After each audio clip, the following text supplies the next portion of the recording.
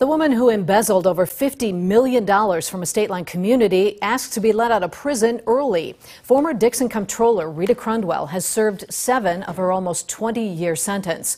The 67-year-old says she's at risk of COVID-19 because of kidney and hip issues. Current Dixon City Manager Danny Langloss sent a letter to the prison's warden urging against her release. Langloss says the city has only recovered $40 of the $53 million she stole.